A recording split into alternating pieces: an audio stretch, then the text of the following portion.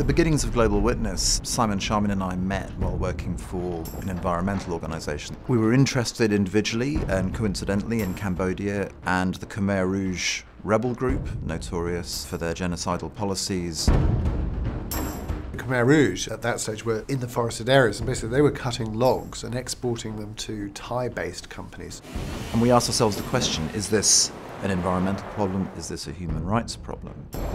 The three of us just instinctively, I think, saw where the two overlapped, so where environmental destruction was often funding abuses of human rights. No organisation at that time was looking at that nexus. And what we did was to basically pose as log buyers. We travelled around the border and we asked questions as buyers.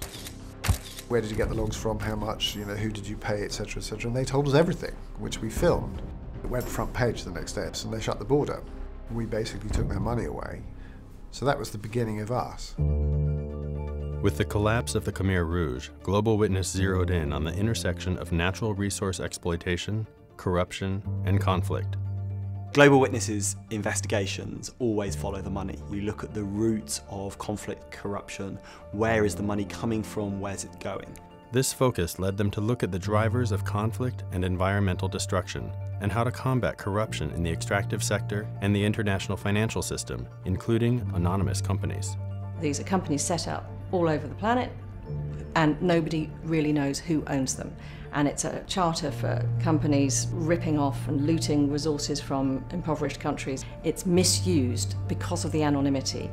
Global Witness has pioneered global campaigns for corporate transparency, and the organization created the Publish What You Pay campaign, which is now a global movement advocating for financial transparency in the extractives industry. We follow the evidence, and the evidence tells its own story. When I look around me, surrounded by abundant reserves of diamonds, iron ore, timber, it baffles me that people live in the type of poverty that I see in my communities. We got no place to go. This is our home. This is our land.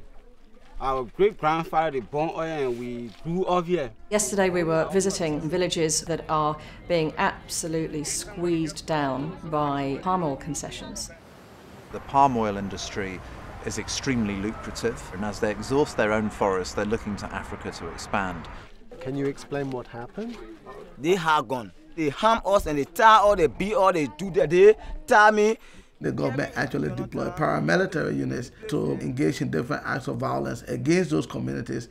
We will be working with local and national civil society groups and with all of you to try and protect the right that you have in these lands. The overall mission, of course, is to make sure that natural resources benefit the countries that they come from and the people that should be benefiting from those natural resources.